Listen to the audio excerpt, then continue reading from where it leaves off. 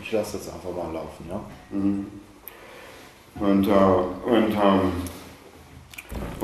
so, das ist sehr interessant von der chinesischen Medizin, denn sie sind wissenschaftlich und wenn es kommt etwas billiger und praktischer oder vielleicht nicht so toxisch, Nebenwirkungen und so weiter, das kommt vom Labor. Sie stecken das in sein System und die Kräuter gehen weg. Und dann, aber es hat die gleiche Namen. Ja. Und so, es war nicht erfolgreich, diese Reise. Aber alles beginnt, und dies kommt an die Fliegenpilz und die Pantherpilz, alles beginnt mit einer Alge, das war in 1908 oder 6 oder 8, die Natriumglutamat war von dieser Alge isoliert. Und diese Alge war gebracht in Japan und vielleicht auch in China, aber ich weiß es nicht, wie ein geschmackverstärkender Stoff. Und das ist die Prototyp von dem geschmackverstärkenden Stoff. Und es war bis nur letzten Jahren sehr gebraucht in chinesischen Restauranten in der ganzen Welt. Dann ist es auch so, dass die Japaner denken, dass es gibt nicht 4 Geschmäcker, sondern 5. Nicht nur süß, sauer, bitter und salzig, sondern auch Umami, das heißt. Und Umami ist diese Glutamatwirkung im Zunge. Und so es ist alles interessant. So, sie hatten diese Alge und dann verschiedene andere Stoffe, das sind gleichzeitig Antihelmintikum, gegen Wurm im Darm. Und sie sind auch geschmackverstärkende Stoffe. Und dann das heißt, dass sie haben eine Glutamat-Verbindung. Und es ist rein Glutamat in diesen Algen. Und so, die Fliegenpilz, das heißt Benitengutake in Japan, und die Pantherpilz, das ist die echte Tengutake, sind auch Speisepilze und sie sind auch, haben diesen Glutamat-Geschmack in Zunge. Und tatsächlich im Labor, wenn ich reinige diese Ibotensäure von Pilz, ich brauche meine Zunge wie schnell Test im Labor. Mit der Wasserlösung, ich kann sehen, wie, wenn noch kommt von einer Säule dieser Stoff. Und so, es gab ein anderer Pilz, zuerst die Tengutake, sie waren 3 Tengutake. Und die Japaner auch brauchten in schamanischer Weise psychotropische Pilze bis nach 1100 ungefähr. Und sie haben eine alte Tradition oder Volkgeschichte, Märchen sozusagen, über die Tengu. Und die Tengu sind Zwerge. Das haben eine rote Gesicht, eine lange Nase, eine große, sehr lächelnde, kleine Menschen, das leben im Wald, sie sitzen im Kreis und sie machen Spiel nach dem Pilzessen. Und sie sind auch Tricksters und Clowns und so weiter. Und so Tengutake heißt, dass das ist ein schamanischer Geist, dieser Tengu. Und es überlebt noch wie ein Charakter im Theater, in No-Theaterspiel. Sie haben immer diese Maske von Tengu. Christian hat ein sehr schönes in sein Haus.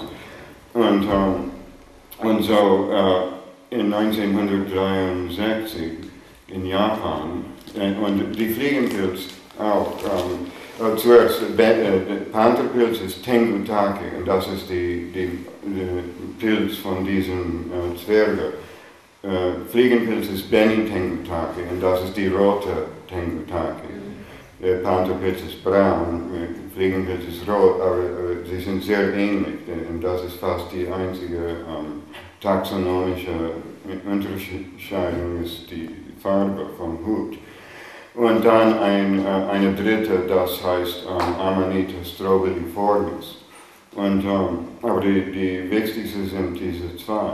Und jetzt wissen wir, dass diese Stoffe kommen in etwa 6 Pilzen, ein paar andere Arten von Amanita und andere Gattungen, ein Pilz in anderer Gattung. Und so in 1963 aus Amanita strobiliformis, nicht Pantherpilz oder Fliegenpilz, Ibotensäure war isoliert in Japan und sie brauchten keine psychonautische, wie sagt man Bioassay auf Deutsch? Feldforschung. Also. Nein, Bio, in ein lebendiges oder Test oder Probe, psychonautische Selbstversuchung. Ja. Sie brauchen keine psychonautische Selbstversuchung. Wenn man isoliert einen Stoff aus Pflanzen, man braucht eine pharmakologische wirksame Stoff. Man braucht eine Versuchungsmethode in etwas Lebendiges oder am wenigsten Zellen oder Rezeptoren, um zu wissen, in welcher Fraktion steht die. Man trennt die Stoffe in verschiedene Fraktionen und dann man muss probieren, wo ist mein Stoff. Und dann die Japaner brauchten eine fliegenbetäubende Test. Und dann mit dem Fuß, das wackelt, wenn ich immer so in der Kamera. Okay. Ja, und es ist bekannt in Europa, dass am wenigsten Carl Linnaeus hat gesagt, dass es bekam Amanita muscaria, denn er hatte gehört in Schweden, aber er war niemals in diesem Teil von Schweden, dass da es war gebraucht, um die Fliegen zu töten im Haus, in ein wenig Milch, in eine Platte oder so. Aber, und das kann sein, aber wie Watson hat theorisiert, es ist die Fliegenpilz, denn es ist die Fliegen sind im Kopf und es ist alle diese Idee, dass die verrückte oder berauschende Leute haben Insekten im Kopf. Und das kommt von Sibirien, denn die Rentiere, das leben mit den Menschen da. Sie bekommen verrückt im Sommer und dann, denn sie haben Larven von Fliegen im Schleimhaut, im Sinus. Und dann, wenn die Fliegen kommen, diese Verrücktheit geht und dann sie sind normal. Und das war Watsons Theorie, dass es kommt und dann die Schamanen wie sagt man? Saugen. Die Schamanen saugen Insekten überall von Körper oder besonders Kopf der Patient. Und so das geht auch mit dieser Idee. Und das war der Hauptgrund für diese Fliegen und Fliegenpilz-Verbindung. In jedem Fall, Ibotensäure war isoliert mit einem Fliegentest und dann die Fliegen berauben, aber es tötet ihnen nicht. Am nächsten Stunde sie sind weg. Und so, das ist sehr interessant. Und diese Glutamatstoffe sind auch Insektiziden, wir wissen das. Und und das erklärt auch, warum Pantherpilz und Fliegenpilz sind so schmeckhaft. Denn sie sind große, feste, weiße, etwas fleischähnliches Pilzen. Und sie haben auch diese, wie ein Champignon, Amanita caesaria oder eine von dieser Champignonen, das sind Wildpilze. Es ist etwas so sein Fleisch und es hat diesen Geschmack steigernder Stoff und Ibotensäure. Und Ja, ich hatte viel, wenn ich Student war, das war mein Hauptinteresse, war Amanita muscari und Amanita pantherina. Es ist auch erkannt, dass in Sibirien, es ist ein Schamanendroge, klassischer, und die Schamanen brauchten das und sie brauchen es noch heute. Jetzt wissen wir das von Kamtschatka, von Sibirien, neben Alaska und im Bering Straits. Aber das war auch bekannt bis nach 1680. Und das war ein schwedischer Kriegsgefängner in Sibirien. Und er war der Erste, er hat ein Buch geschrieben und er sagte, ja, sie machen auch Partys mit dieser Droge, die reichen Leute, denn 2 Pilzen sind ein Reindeer, eine von diesen Tieren, das sind seine Lebensquelle. Und diese Tiere essen auch Amanita-Pilze und diese Tiere trinken auch menschliche Urin. Für Salze, ich denke, in Urin. Und auch wenn die Tiere essen, die Fliegenpilz, sie springen und sie sind sehr fröhlich und so weiter. Und das passiert im ganzen Welt, dass man sieht, dass die Leute lernen von den Tieren über diese mit Iboga, das sind Wildschweine und Affen, das essen die Würze von dieser Pflanze und sie gehen alles in einen Trip. Und in Bolivien, die Llamas, diese Camels, die Llama, hatten die Kokoblätter gefrisst und dann die Leute sahen, das ist sehr gewöhnlich. In jedem Fall in Sibirien. Und so, wenn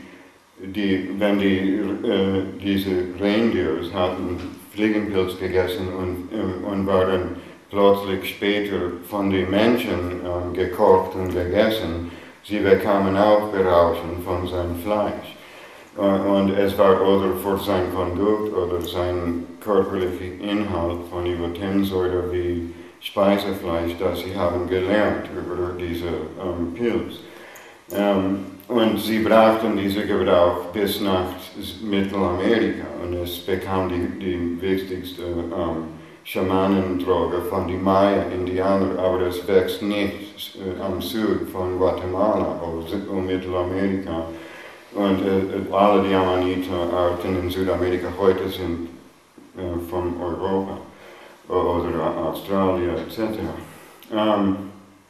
Ja, und so, ich machte in meinen Studentenjahren viele Studien von diesem Phänomen, besonders die urintrinkende Teil. Denn Standardwerk, dieser Kriegsgefängnis von Schweden, Josef von Standardwerk, im 17. Jahrhundert, hat bemerkt, dass die reichen Leute essen die Fliegenpilz für seine Party. Und wenn sie gehen draußen zu pissen, dann die armen Leute versammeln sein Urin und sie trinken es und sie bekommen auch Berauschung. Und es gibt 30 Berichte von diesem Phänomen bis nach 1900.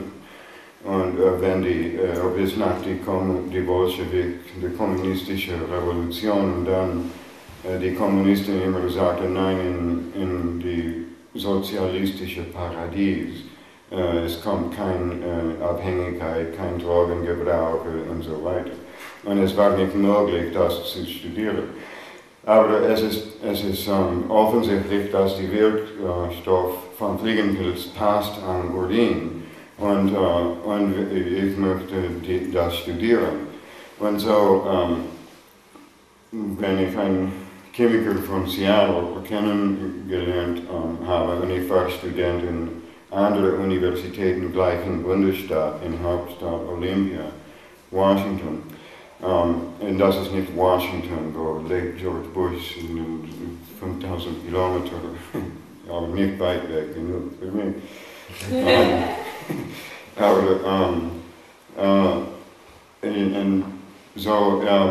er war Naturstoffchemiker und mein Interesse war in Neurochemie und auch in menschlicher Pharmakologie.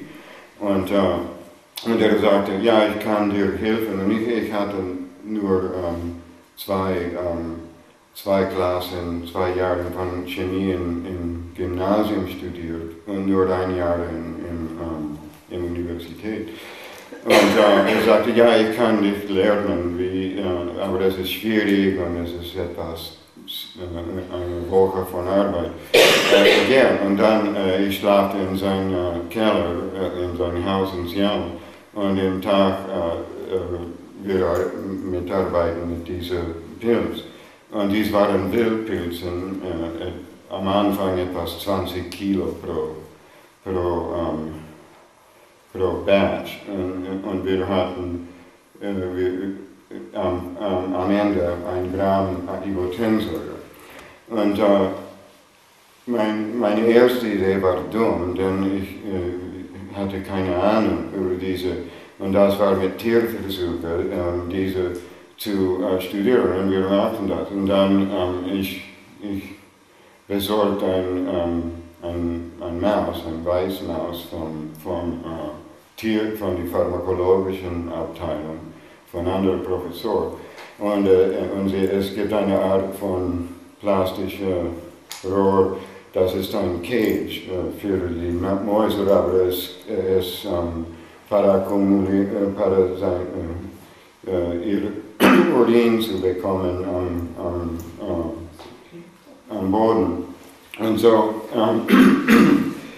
machte ich diese, und das nicht war passiert an die arme Maus, aber später war sacrificed, denn war nicht mehr no longer useful. Und so, und ich fand das so schrecklich, man muss die Maus hier mit die Schwanze hier, etwas so und die Schwanze da. Und das ist nicht angenehm. Und dann später hatte ich gesehen in Mexiko-Stadt, wo ich auch Student war, mein Professor da hatte viele Kätzchen und auch Affen. Sie hatten eine plastische Kranium mit Elektroden im Gehirn und sie waren alles in schrecklicher Zustand in diese kleine, wie sagt man, Cage? Käfig, ja. Käfig. Und so, mein Interesse in Pharmakologie war zum Schluss mit dieser. Und mittlerweile, mir hat interessiert viel mehr diese Naturstoffchemie. Okay, so später, mein Professor hat mir gesagt, du kannst ein Geschäft machen mit diesem, denn wir hatten ein paar Artikel veröffentlicht über die Isolierung von Ibotensäure, auch dieses Tierexperiment mit Urin. Ja, und tatsächlich nicht die Ibotensäure, sondern Mucimol und nein, es ist nicht so, es ist ein wenig Mucimol und eine gute Menge von der Ibotensäure passt am Urin im Maus. Und das ist noch nicht erforscht im Menschen und ich habe dieses Experiment nicht zum Schluss gebracht. Aber dann später machten wir die beiden, mein Professor und ich,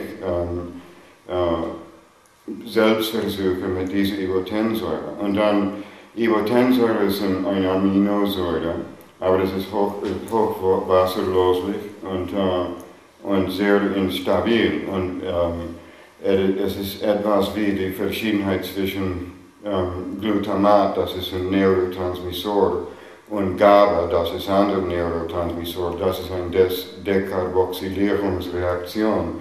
Und es geht auch mit Ibotensäure, die gleicherweise es bekommt Mucimol und eben in wasserlosen ohne Säure. Und in die Isolierung, man muss schnell arbeiten und die erregenden Stoffe sind sehr gut für diese. Wenn man kann die ganze Nacht arbeiten, 2-mal, man kann es in 4 Tagen machen und 2-mal mehr bekommen.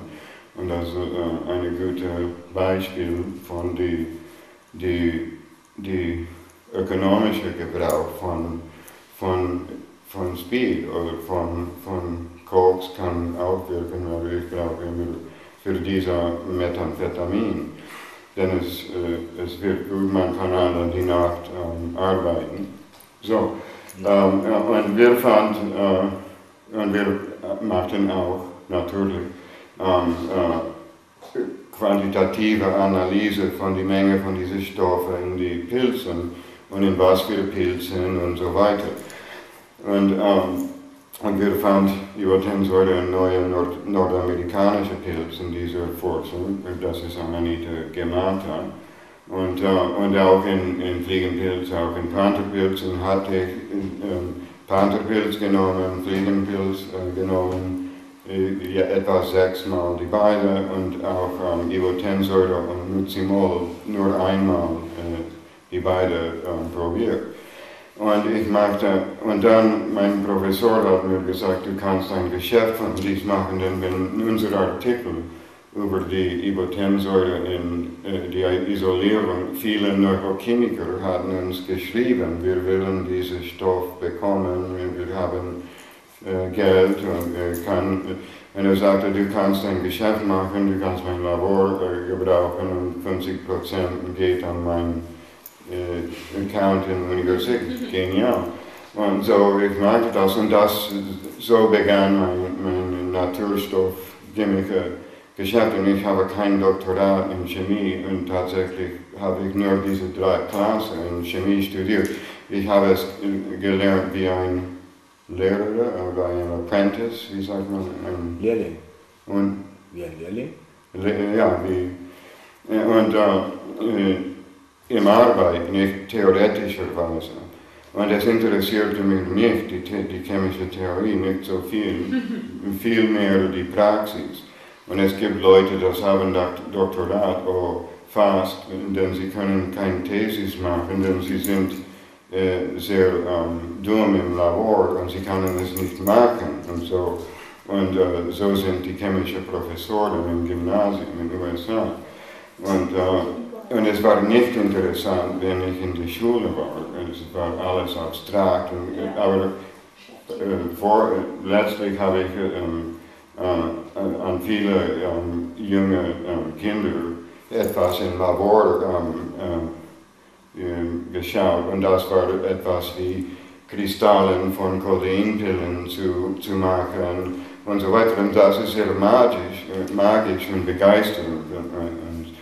Und so, über die Pantherpilz und die Fliegenpilz, sie sind hochwirksam, sie sind sehr psychotropisch.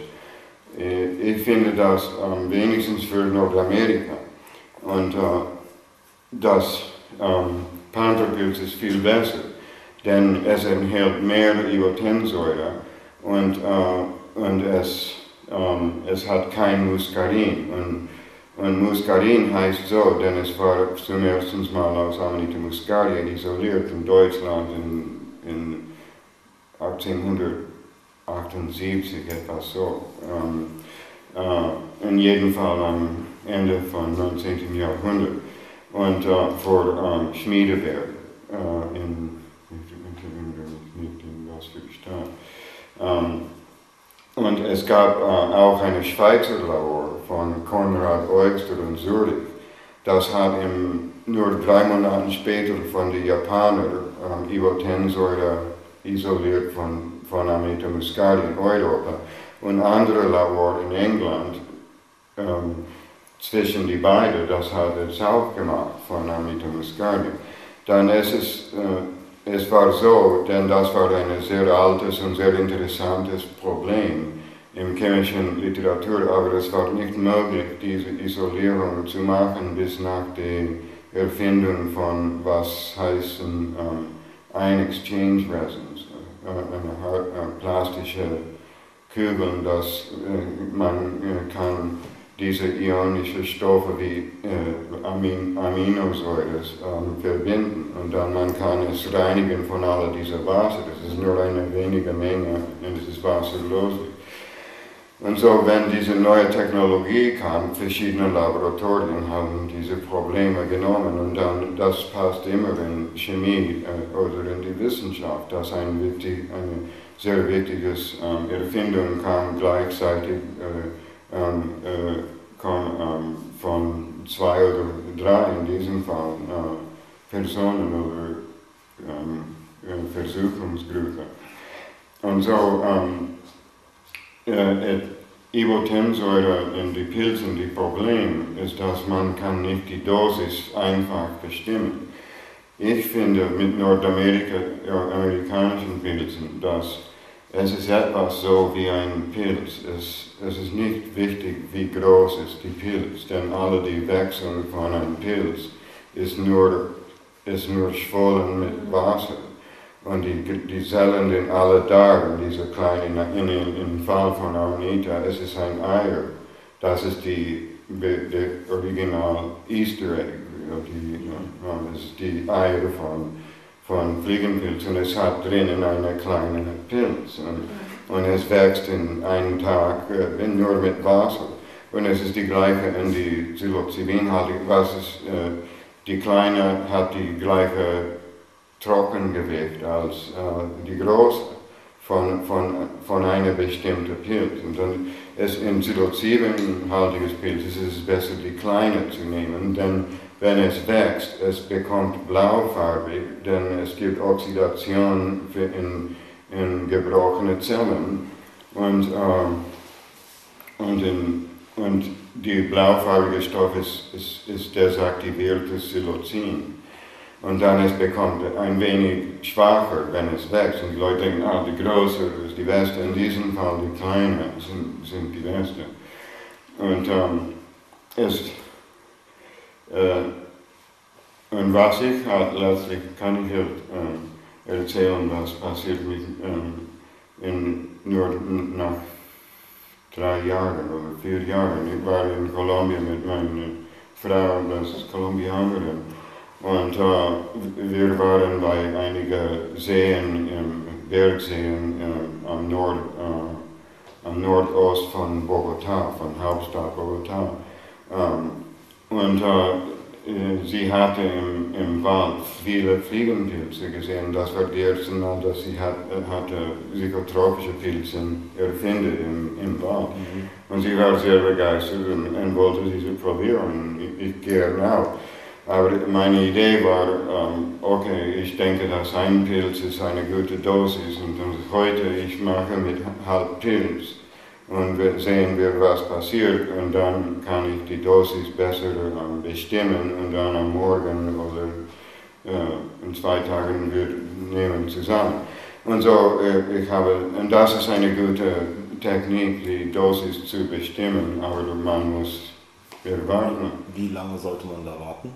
Ja, in diesem Fall, es war am nächsten Tag. Und so, ich weiß nicht genau, aber es wird sehr gut am nächsten Tag. Die Halbpilz habe ich schon gefühlt, aber es war nicht ein Trip. Und dann dachte ich, okay, ja, normal, es ist ein Pilz. Und so am nächsten Tag, wir haben die beiden einen Pilz genommen. Aber Claudia hat vielleicht nur 3/4 von die Geschmack hat sie nicht gefallen. Nicht alle die Leute haben diesen Geschmack für Glutamatrezeptoren. Und soll ich auch sagen, in diesem Sinn von die 5 Geschmack, Umami ist jetzt akzeptiert in Fachliteratur, denn wir wissen jetzt, dass wir haben einen Glutamatrezeptor in Zunge. Und das erklärt alle diese Gebrauch von wie Geschmack steigernde Stoffe, denn wir haben diese Glutamatrezeptoren und es ist die gleiche, was wir im Gehirn haben, nur sehr schwacher. Es braucht sehr größere Menge von Glutamat oder ein glutamatähnlicher Stoff zu feiern, zu empfinden. Und so, am nächsten Tag wir haben diese genommen. Ich hatte eine sehr starkes Trip, aber ich konnte zu Fuß gehen, etwas wie halb betrunken, aber ich war nicht immobilisiert im Boden. Aber Claudia hat Erbrechen, erbrecht, und dann später sie war halb geschlafen.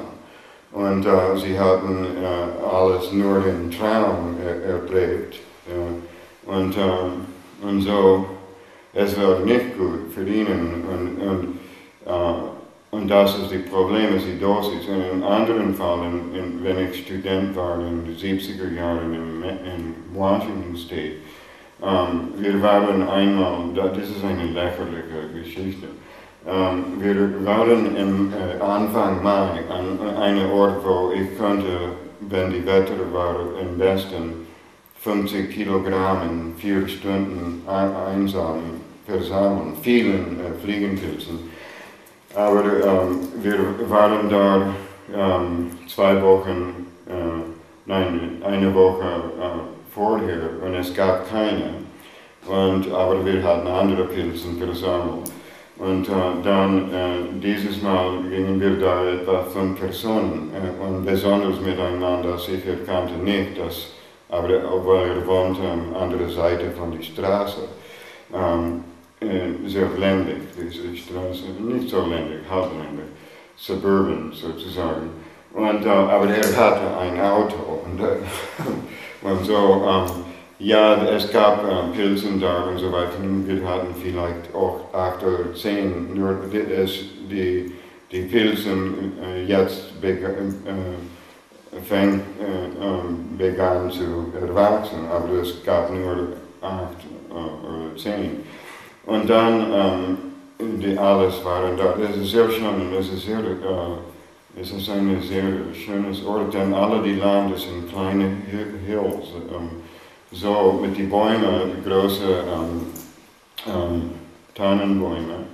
Und diese Pilze wachsen mit den Wurzeln von verschiedenen Bäumen, besonders Birken und auch verschiedene Tannenbäume und Firs, das ist, ich erinnere mich nicht. In jedem Fall, wenn wir wieder einmal alles zusammen, wir haben etwas so, gehen wir zu Hause, um dies zu probieren. Dann lernte ich, dass der Mann, der die Autor hat einige Pilze da gegessen. Und es war eine Stunde vom Haus, aber der Effekt dauert 2 Stunden. Und so, ich hatte viel gegeben, wir mussten gehen, denn er war die Fahrer und so weiter. Und dann, ja, wir kamen zum Haus und ich war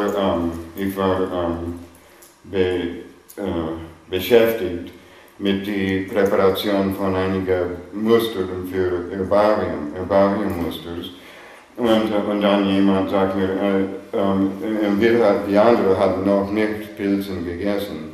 Und dann später war ich machte in meinem Fall die gebratenen Pilze mit Butter, mit gutem Brot und so weiter. Und dann, dieser Typ ist sehr seltsam. Es ging auch, und es gab eine so groß von wurmigen Pilzen von der Woche nach, dass wir hatten geworfen draußen und er begann diese zu essen. Und so mit diesem Typ. Aber er war okay. Und dann ich wieder einmal mit den Pilzen zu präparieren und so weiter. Und dann wieder einmal, er macht Sorge. Und es gab eine große Menge von Brettern mit Nageln und so weiter von unserem Hausanbau. Und dieser Typ war da und er hat alles in Luft geworfen und sie kamen in seinen Kopf und Schulter und so weiter. Und so, nein, das ist nicht gut. Aber noch jetzt, wir waren nicht so besorgt mit ihn zu kontrollieren. Aber dann später, er ging zur Straße und an die passenden Autos zu schreien.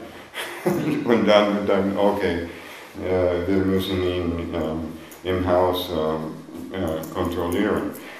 So, wir alles haben die Pilze gegessen. Und das ist auch sehr interessant über die Leute mit den Drogen. Denn es war etwas wie 3/4 Pilze für jede Person. Und eine Person hat 1/3 nicht gegessen. Und eine andere Person, das zu viel Lust hatte, sagte, ich will. Und hatte diese extra Portion gegessen. Und das war nur 3/4 für alles, nur 1/2 für jemand und eine ganze Pilze für diese. Und mittlerweile, dieser Mann, das jetzt war 2 oder 3 Stunden im Trip, er war sehr still, so. Und dann plötzlich, begann hyperventilieren, so, und bekam total rot im Gesicht. Und dann begann ich weiß nicht auf Deutsch, aber to preach, wie ein Preacher im Fernseher in den USA, ein Bible Thumper mit dem Bibel hier und du gehst zum Hola und so weiter. Und das war etwas sehr langweilig, mühsam und so weiter. Aber es dauerte nur 1 Minute, 2 Minuten und dann später einmal. Und das passiert dann 2 oder 3 Mal in einer Stunde. Mittlerweile alle von uns begannen zu dem Trip. Und so dann, wir waren auch alle Kiffers und es begann mit den Joints und so weiter zu passieren. Und ich habe beobachtet, dass die Marihuana-Rauch war gut, diesen Mann im Schlaf im Semikoma zu halten. Und so, alle waren in sein Gesicht. Und es war so, war still für den Rest des Trips. Und nach 4 Stunden in seinem Trip, erwachte plötzlich so, und fantastisch, diese schönen Träume und so weiter, und ja, genial. Ich muss zu Hause gehen und weit weg. Und später lernte ich das am nächsten Tag. Hat wieder einmal nach diesem Ort gegangen und mehr Pilzen da gegessen.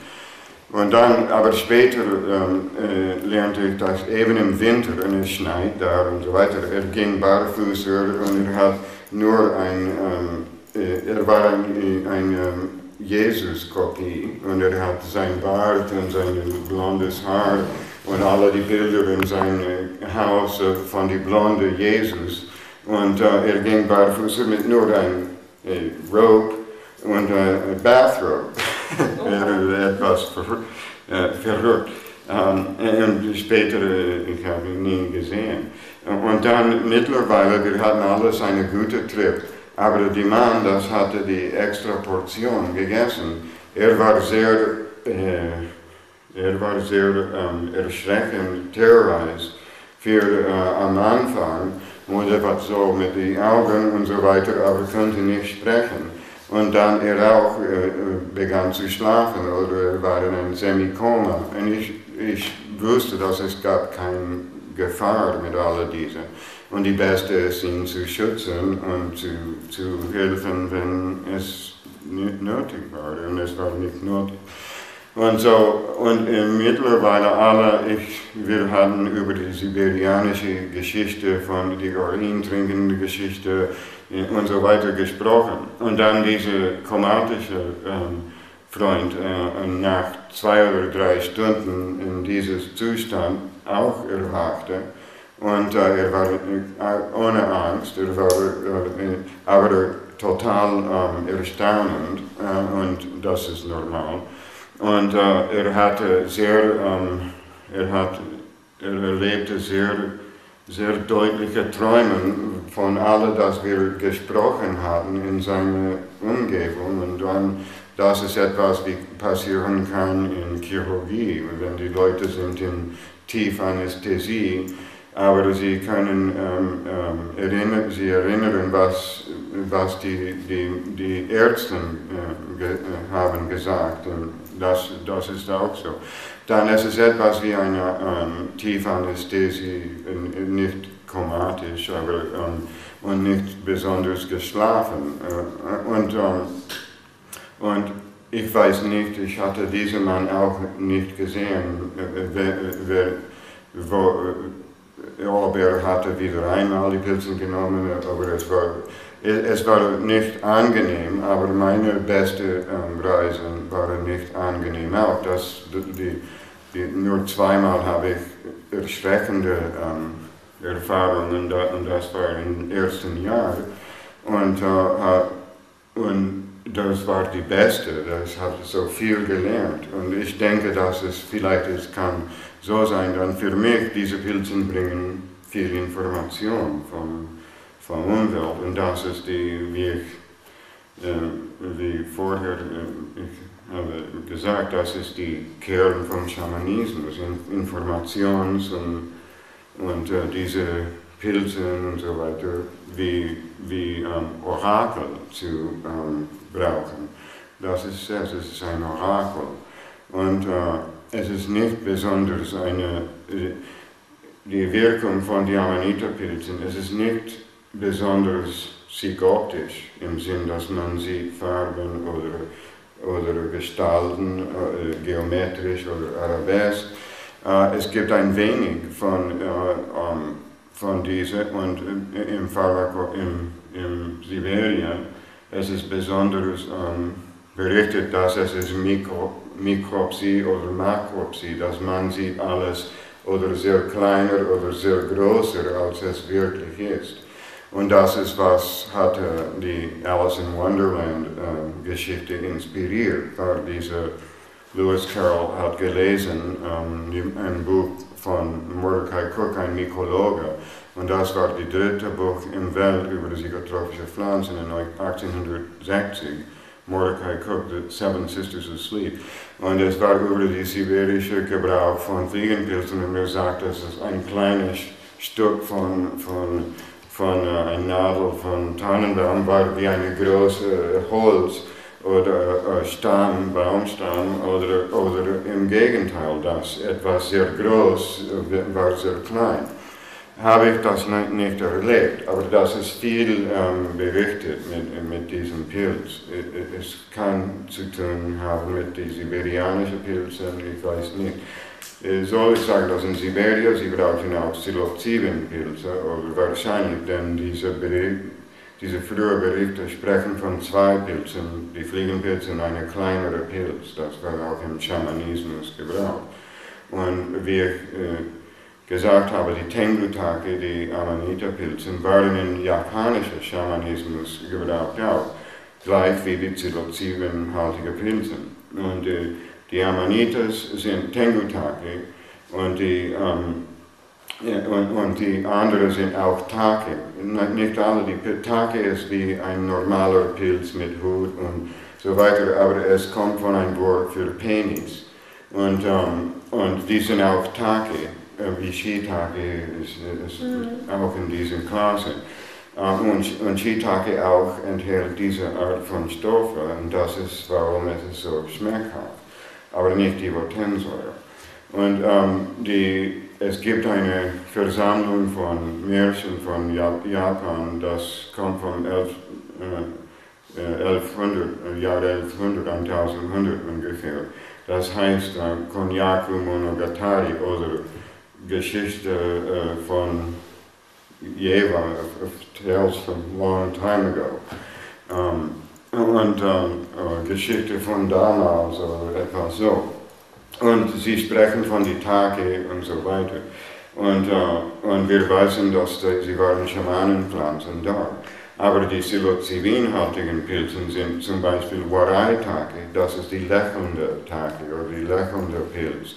Und es gibt ein Mai-Take, das ist die tanzende, oder es ist nicht die tanzende Pilz, es ist die Pilz, das macht man tanzen. Die tanzinduzierende Pilz. Und es gibt eine schöne Geschichte in dieser Versammlung. Was ist das für ein Pilz? Bitte? Der letzte, der Pilz. Welcher ist das? Der tanzende Pilz. Das ist das wir wissen nicht genau. Heute es ist ein nur essbares Pilz, Maitake.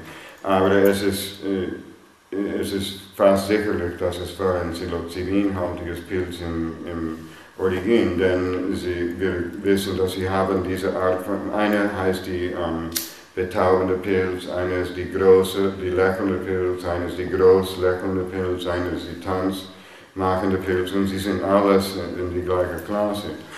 Und so ist diese Geschichte, es gibt eine Gruppe von Holz, eine Woodcutters, Waldarbeiter. Waldarbeiter. Waldarbeiter. Ja, und sie waren verloren im Wald und plötzlich sie erfinden eine Gruppe von buddhistischen Nonnen, das sind da in Tanz im Wald. Und sie sagen, was machen Sie hier? Wir sind verloren, wir sind hungrig und so weiter. Und sie tanzen so und sie sagen, wir haben diese tanzmachende Pilz gegessen. Können wir etwas auch essen? Und dann sie essen auch und alles tanzen zusammen. Und so, das ist wahrscheinlich, denn die Amanitas sind Tengutaki und sie sind nicht gut für Tanzkapazität. Es muss sein, dass sie sind diese psilocybin-haltigen Pilze. Und dann, es gibt andere Pilze in Japan, das heißt Tricoloma muscarium, und das war wirklich gebraucht wie Insektizid. Im Fall von Amanita muscaria in Japan nicht, sie brauchten diese Tricoloma muscarium. Das enthält Ibotensäure und auch die Hydroibotensäure. Und das ist auch gebraucht wie ein geschmacksteigender Stoff. Und wenn in Japan Ibotensäure, und es heißt Ibotensäure für die Tengutaki, es ist Ibotengutaki, diese Pilze in Japanisch. Und das ist die Tengutaki mit Warts. Warts sind, was wächst? Warzen. Denn es hat mehr, es ist eine gelb-grünes, aber sehr ähnlich an Pantherina und Muscaria. Muscaria ist rot oder blank oder gelb. Pantherina ist immer braun oder es kann etwas weiß sein und diese Strobiloform, so Ibotengutaki, ist etwas gelb-grünfarbiges und es hat größere White Spots im Haut, im Pilius. Und so, wenn Ibotensäure isoliert war, es war patentiert wie eine geschmacksteigende Stoff für Ajinomoto. Sie sind die größte Fabrikant von Natriumglutamat. Und so diese Tricoloma muscarium, das ist Amanita muscaria und Pantherina, die sind Basidiomycetes, die sind in die Klasse von klassischen Pilzen mit einem Bein und mit dem Hut und so weiter. Aber Tricoloma muscarium ist ein anderer Teil von dies, das ist halb Polyporacea und halb Basidiomycetes oder Polypor. Und die anderen Pilze in dieser Reihe sind die Pleurotus australis, das heißt, ich weiß nicht, wie heißt das auf Deutsch, nie auf Spanisch, aber das ist Oyster Mushroom. Oyster, wie heißt das? Und das ist sehr schmeckhaft und das ist im ganzen Welt kultiviert wie Speisepilze heute, aber nur nach 20 Jahren kommt diese. Und dann auch die Shiitake, das ist die berühmteste und das wächst an Holz, an Bäumen, geschnittenen Logs. Und die Matsutake, die Japaner bezahlen $400 Kilo für Matsutake aus Oregon und Washington, Wildpilzen, denn man kann das nicht kultivieren, es ist sehr teurer als Shiitake, etwas 400 € Kilo. Und es ist jetzt kontrolliert da, aber alle enthalten diese Stoffe. Und es ist auch so, dass die Pilze enthalten diese Stoffe wie Insektiziden, denn sie sind Karnivor. wie sagt man, Fleischesser. Sie sind fleischessendes Pilzen. Sie sind auch symbiotischer mit den Bäumen. Sie wachsen nur mit verschiedenen Bäumen und es gibt eine Art von Verbindung, das ist nicht gut erklärt, zwischen den Wurzeln und dem Myzel vom Pilz, Untergrund. Sie sind so, aber der Untergrund, die echte Pilz ist Myzel, feine Stranden von weiße, fast immer weißes Threads, wie Threads. Und die Pilz ist gebaut von diesem gleichen Stoff, aber hat ein bestimmtes Form und sie sind nur ein Netzwerk ohne Form sozusagen. Aber in diesem Fall, sie machen Ringe im Untergrund und wenn wie heißen diese Insekten? Nematoden, es ist nicht ein Insekt, Nematoden, die sind kleine Würmer, das leben im Erde. Wenn diese Nematoden kommen in diesen Ring, sie sind betäubt bei diesem neurotoxischen oder insektiziden Stoff und dann gegessen oder gefressen bei diesem Pilz. Und viele Leute wissen nicht, dass es gibt fleischessendes Pilzen und auch fleischessendes Bienen, das machen Honig so auch. Es sind nicht alle vegetarisch. Und die Pilze sind nicht vegetarisch, sie sind nicht Tiere, sie sind eine andere Reihe von Leben. Aber sie kommen in Akademie wie botanische Abteilung, aber sie sind nicht Pflanzen. Und sie essen Tiere wie Nematoden und auch sie essen Pflanzen und auch sie essen andere Pilze und auch was für Tiere. Und so, das ist so für alle diese Tricholomatasien. Und es ist wahrscheinlich so auch für ich weiß nicht mit Shiitake, denn das wächst in Bäumen, aber für diese Fliegen, totende Pilz, die Tricholoma muscarium und Ostreatus, es ist so, dass es neurotoxisch und Insektizid und sie essen Nematoden.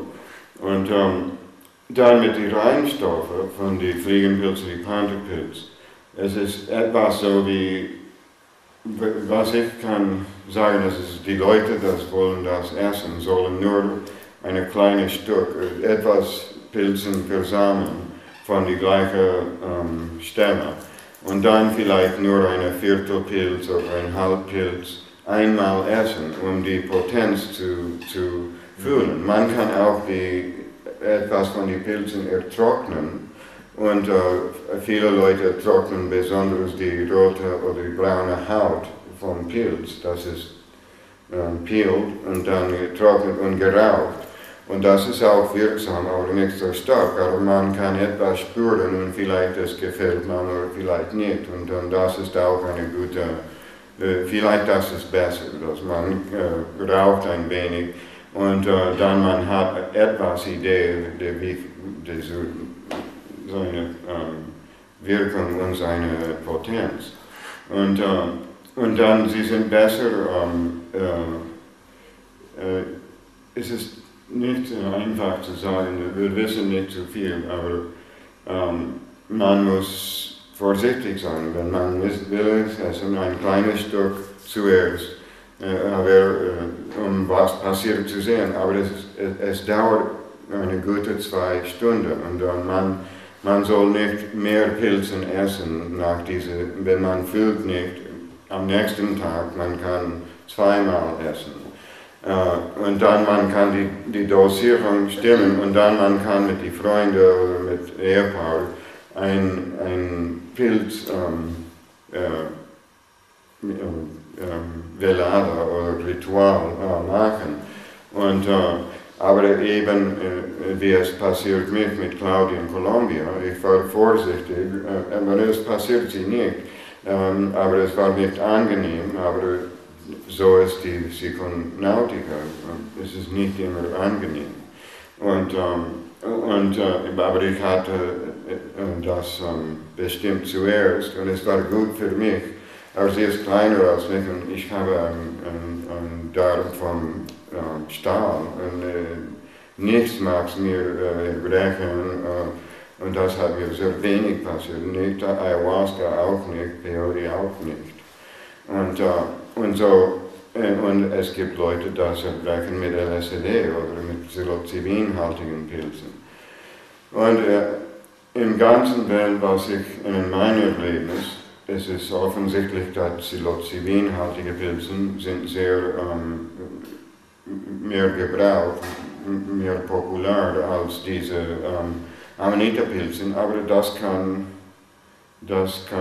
vielleicht das ist etwas, das hat zu tun mit seinem Beruf. Die Leute haben Angst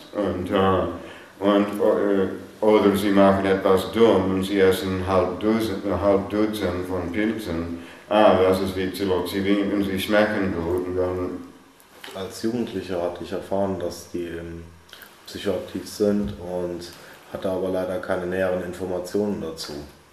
Das war irgendwie schwierig, 80er. Das ist ein guter Punkt. Ich habe mir einen Fliegenpilz besorgt und habe dann auch ein bisschen davon genommen, ein bisschen vom Stamm und einen Tee gekocht. Der frisch, dann nicht getrocknet. Frisch, ja. Also das hat natürlich gar nichts gebracht. Das war auch viel zu wenig. Aber mehr nehmen, das habe ich mich einfach nicht getraut, weil es hieß ja immer, der ist super giftig und Finger weg und sowas. Man hatte einfach keine Informationen. Ja, und tatsächlich, es gibt sehr contradictory Informationen. Wie sagt man contradictory? Gegensätzlich, widersprüchlich Informationen. Aber das ist auch so mit Bufotenin und Tryptamin. Es gibt Bücher, die sagen, man muss die Geheimnis von Sommer oder was für Ding, man muss es in Milch kochen und ich habe die Sommerfrage studiert und ich sehe nicht, wo kommen diese Ideen. Sie sprechen nicht, dass es war, die getrockneten Pilze waren wieder einmal mit Wasser gedampft, dann gedrückt, gepresst und dann die Saft war filtriert und getrunken. Und die Milch kommt nicht. Die Milch ist diese, das ist die Milch von dem Baum, kosmischer Baum. Aber es ist nicht, Milch kommt nicht in Portion, aber die Leute sagen das. Und auch, sie sagen, dass es gibt vielleicht 5 verschiedene Meinungen über diese in die nicht Fachliteratur, aber die populäre Bücher über schamanischen Pflanzen. Und habe ich in Pharmacotheon alle diese, das ich erklärt habe, alle das kommt in Pharmacotheon und viel mehr. Und man kann es da lesen, aber nur in Englisch und Spanisch, es kommt nicht auf Deutsch. Ich erinnere mich nicht genau, die Amanita-Sektion von Enzyklopädie der psychoaktiven Pflanzen von Christian Retsch, aber das ist wahrscheinlich sehr gute Information auch.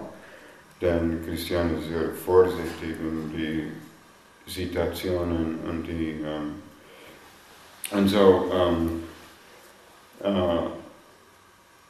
die beste, das kann ich sagen, ist Pharmacotheon, mein eigenes Buch für diese Information. Und da kommen alle die chemischen Daten, die Geschichte, Ethnobotanika und so weiter. Das ist sehr detailliertes Information auch. Aber es gibt noch neuere Informationen über, heute kennen wir ein paar neue Arten, das sind nicht in Pharmacotheon, das enthalten Ibotensäure. Aber die beste ist Pantherina, denn man hat nicht dieses Problem, dass Muscaria hat immer ein wenig Muscarin und manchmal genug Muscarin, dass man hat viel Saliva und Träne, Tears und auch Sweating, Und das ist eine klassische Muskarin-Reaktion.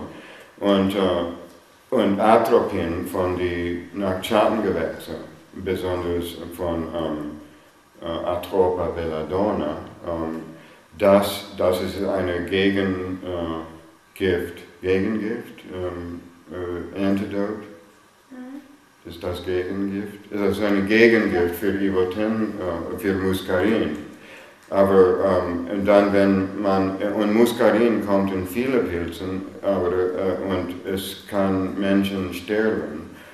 Das ist nicht gewöhnlich, aber es passiert vielleicht jeden Jahr und in der ganzen Welt. Und es gibt sehr muskarintoxische Pilze, sie sind meistens innozive Arten. Und es gibt eine innozive Art, das hat Psilocybin, aber kein Muskarin. Aber die sind vielleicht gefährlich in diesem Sinn, dass man kann es mit anderen muskarinhaltiges Innozive verfälschen. Und, oder eine schlechte Identifikation. Und Ibotensäure war nur, wie gesagt habe, war nur in 1963 erfindet, aber vorher diese Fraktion von Pilz, das enthält diesen Stoff, aber es war nicht isoliert. Sie sagten, das ist Pilzatropin, das es enthält. Und es gibt Bücher, die sagen, dass es enthält Atropin, aber natürlich, das ist nicht so. Das kommt in kein Pilz. Das kommt nur meistens in Nachtschattengewächsen, diese Art von Alkaloiden. Und in chemischen Ketten, Kokain ist auch diese Klasse von Alkaloiden, die heißen Tropanen für Atropin, Atropa. Und das ist eine Atropin-ähnliche Wirkung. Und ich habe diese Nebenwirkungen von Muscaria erlebt, aber das ist aber nicht mit Pantherine, es war nur die Ibotensäure-Wirkung und habe ich rein Ibotensäure genommen, das war fast die gleiche Effekt. Und es ist ein guter Effekt für mich, aber ich habe in meinem ganzen Leben das vielleicht 10-mal probiert und es bringt mir keine Lust heute, was für psychotropische Pilze zu nehmen, aber ich habe psilocybinhaltigen Pilzen vielleicht 200-mal genommen oder mehr als 100, ich weiß nicht. Dann für mich ist es auch populärer die Psilocybin-Pilz als die Amanita-Pilz. Und aber es gibt Leute, das haben diese gerne. Und die Maya-Indianer, das ist ein Beispiel. Denn sie hat, wie ich erklärt habe, die Ökologie von Amanita-Pilzen ging nicht nur Mittelamerika, alle Eurasien, im Nordsteppenland. Es ist Steppen, nicht wahr, auf Deutsch. Es gibt die Tundra, die Tigerland. Und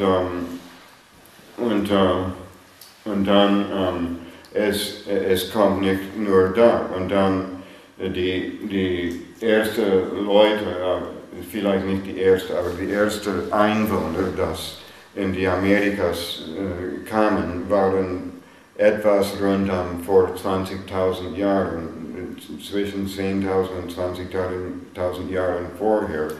Und am wenigsten 3 verschiedene Rassen kamen. Und ein war europäischer, es war von Iberia. Und es gibt genetische Studien, das besprechen das. Und es ist auch so, dass in europäischen Sprache die große Ausnahme ist die Basque-Sprache, dann das ist nicht indoeuropäisch. Und es hat kein Verhältnis mit der anderen Sprache. Und es gibt auch eine Sprache in Südamerika, das ist so, und das ist Shuar, oder die sogenannten Jivaro, die Headhunter-Indianer. Und mein Freund von Barcelona, das ist Anthropologe, Josep Maria Fericla, war da vielen Jahren in Ayahuasca-Studien und andere anthropologische Studien.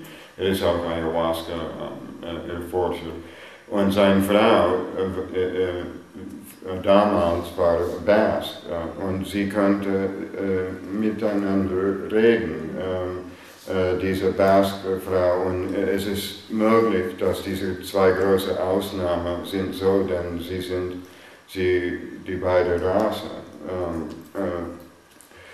In jedem Fall, diese Leute kamen da und sie waren Amanita-Pilzesser in Schamanismus und auch in Amerika, in Alaska vielleicht oder Yukon, sie erfinden zum ersten Mal Tabak, denn das kam nur in der neuen Welt, mit der Ausnahme von Australien und Afrika. Es gibt eine Art in Afrika, das war nicht gebraucht für die Menschen, wie wissen wir, und 4 in Australien. Und tatsächlich im Pangea, es war, wo Australien ist, dass sie kamen, diese Nikotianer.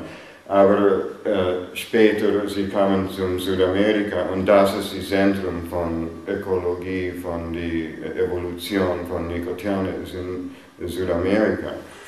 In jedem Fall, es gibt in all dieser Amerikas und die Indianer, die Schamanen erkannten da Tabak und auch, wir wissen nicht, es kann sein, dass die Naturarten für ersten Zeit, denn sie kamen nicht in Sibirien, aber sie kamen am Süd, in Eurasien, und es ist nicht, wahrscheinlich sie waren zuerst gebracht da in Eurasien, aber diese sibirianischen Leute erkannten sie in Amerika, in Nordamerika. Und dann, wenn sie kommen bis zum, wo steht die Grenze zwischen USA und Mexiko, dann sie erfinden Peyote auch, und das geht 7000 Jahren herunter. Wir haben Muster von Peyote von 7000 Jahren im rituellen Kontext. Und dann ist aber immer mit Amanita-Pilzen und Tabak auch und dann mit Peyote auch, aber wo Peyote wächst, es gibt fast kein Pilzen und keine Amanitas. Und dann, wenn sie kamen nach Mexiko, sie hatten die Psilocybin-Pilzen erfinden und sie sind sehr, wir haben mehr als 100 Arten von psychotropischen Psilocybin-Pilzen in Mexiko. Es gibt 150 in der ganzen Welt und etwas 100 sind in Mexiko und das ist auch das Zentrum von seiner Evolution. Und nur im Bundesstaat Veracruz, wo lebe ich, es gibt 35 und in Jalapa-Umgebung es gibt 17. Sie sind sehr gewöhnlich dort. Aber noch immer, sie brauchten die Amanitas, aber die Amanitas waren mit Tabako geraucht und die Psilocybin-Pilzen waren im Kakao genommen und getrunken. Und dann, wenn es kam zu den Mayan-Indianern, sie mussten die Amanita-Pilzen verloren in dieser Migration, denn dann es kam nicht mehr am Süd. Und da diese Leute hatten die Tryptamin-haltige Samen von Leguminaceen erfindet und auch San Pedro-Kakteen, andere Mescalin-Kakteen von Trichocereus und später Ayahuasca und andere Dinge. Und Tabako gibt es überall. In den Amerikas, es ist ein Weed, es wächst in was für Stadt, wo es gibt, es ist sehr stark, diese Pflanze, es ist überall. Und so, die Maya-Indianer haben die Amanita-Pilz mehr als Psilocybin-Pilz gefangen.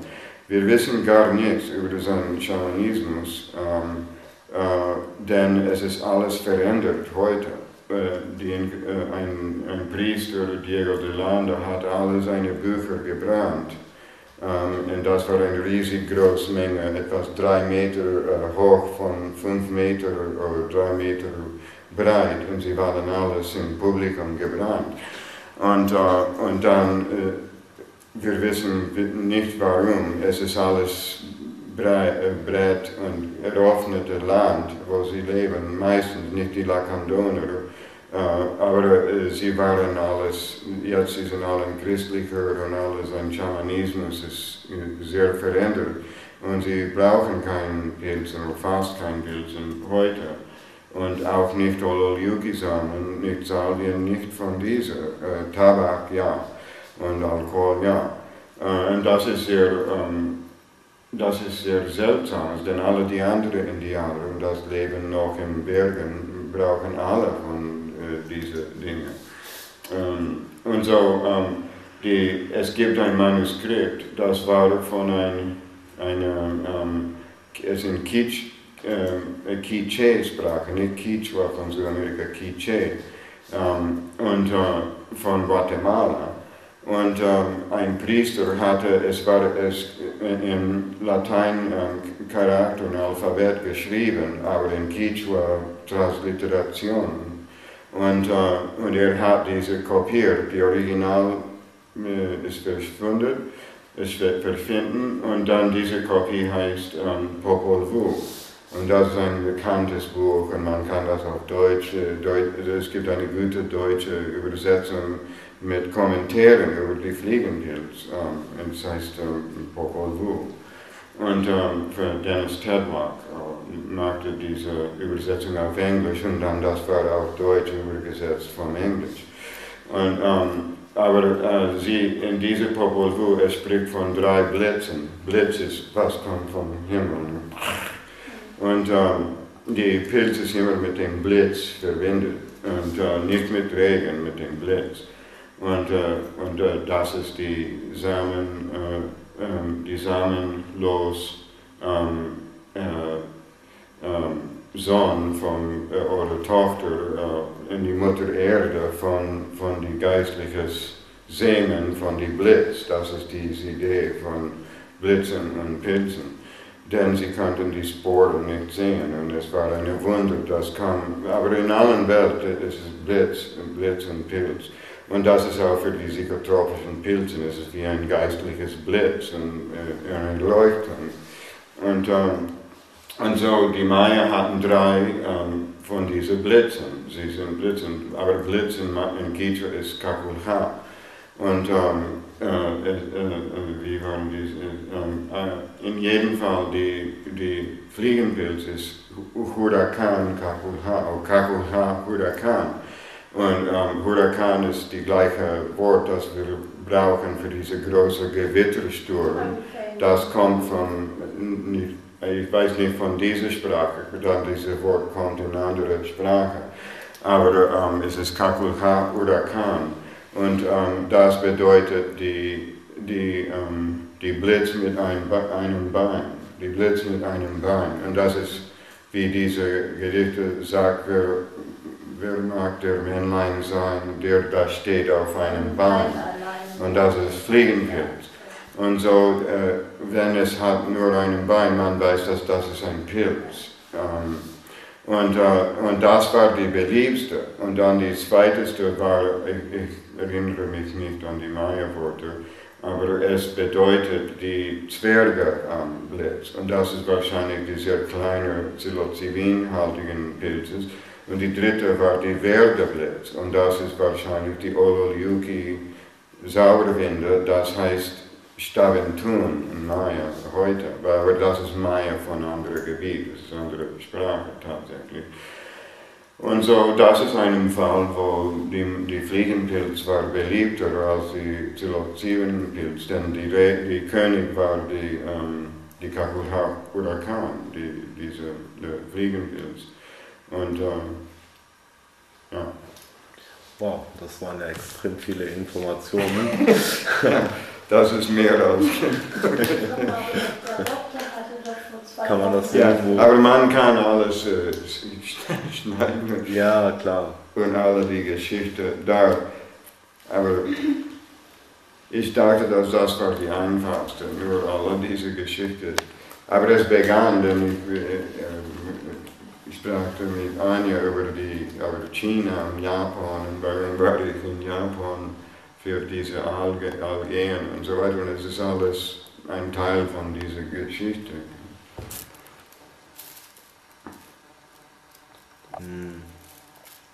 Okay, eine Frage. Ja. Wo kann man das jetzt nachlesen? Alle diese Informationen, vielleicht nicht alle, aber die meisten in meinem Buch Pharmacotheon, das man kann von Entheogenikern Solothurn bekommen. Aber noch nicht haben wir keine Website und die besten ist Nachtschatten-Website, da man kann es bekommen, es ist nachtschatten.ch. No, ja, etwas so. Ja, Nachtschatten.ch. Aber bald kommt Entheogene.ch und auch entheogene.com. Und ja, das ist die beste Quelle. Und es hat auch über psilocybinhaltige Pilze, über Ololiuki, LSD, Mescalin und andere, auch Ayahuasca, auch die Nachtschattengewächse, Absinthpflanzen und so weiter. Das ist ein umfassendes Buch über nicht psychotropische Pflanzen, sie sind alle psychotropische Pflanzen, aber das besonders die psychotischen Pflanzen, die schamanischen Rauschmittel.